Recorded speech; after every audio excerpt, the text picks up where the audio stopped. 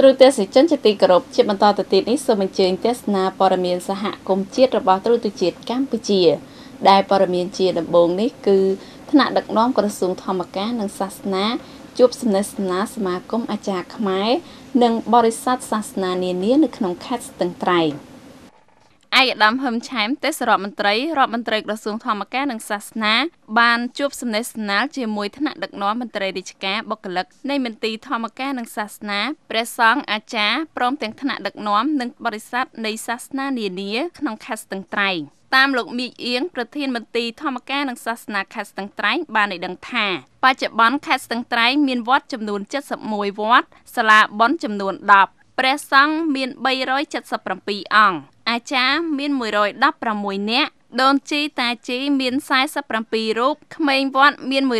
168នាក់ចំណែកឯសាសនាដទៃទៀតមានសាសនាអ៊ីស្លាមមានចំនួន1959គ្រួសារនិងយេស៊ូគ្រិស្តបរិស័ទមាន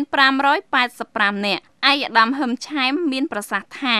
សាសនាទាំងអស់នៅកម្ពុជាគឺមានសិទ្ធិស្មើគ្នានិងមានសិទ្ធិគោរពសាសនារៀងៗខ្លួនអ្នកកាន់សាសនាផ្សេងគ្នាត្រូវបន្តសិលធម៌គោរពគ្នាទៅវិញទៅមកឲ្យកាន់តែប្រសើរឡើងកុំឲ្យមានការរើសអើងនិងជម្លោះសាសនា